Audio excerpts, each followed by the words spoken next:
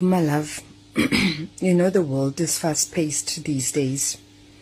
Everything is fast-paced. Everyone is a cash cow to somebody. I want to just be brief. Crew ya Shebeshkt. Please. You guys are his crew. You're benefiting from him being on stage out there amongst the people and all that. That young man's life is in danger. Do something. He's trying to make a living. He's in the zone. He's young. He's the next best thing. But for how long, we don't know. He's not safe.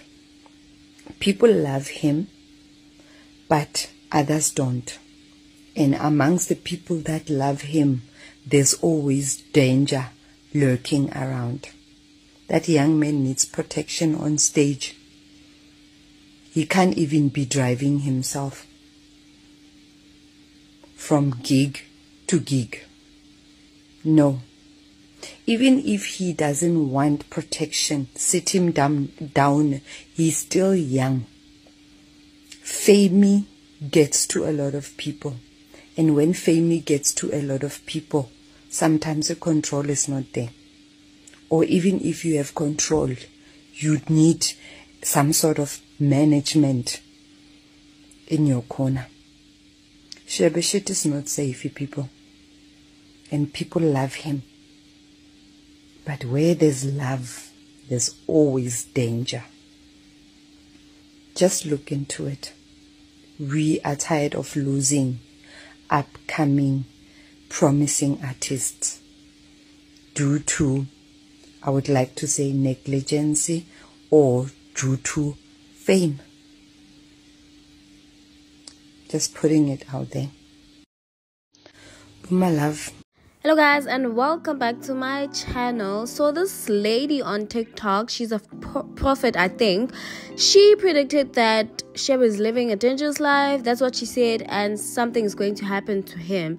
But guys, a lot of people disagree with what she has predicted or what she said.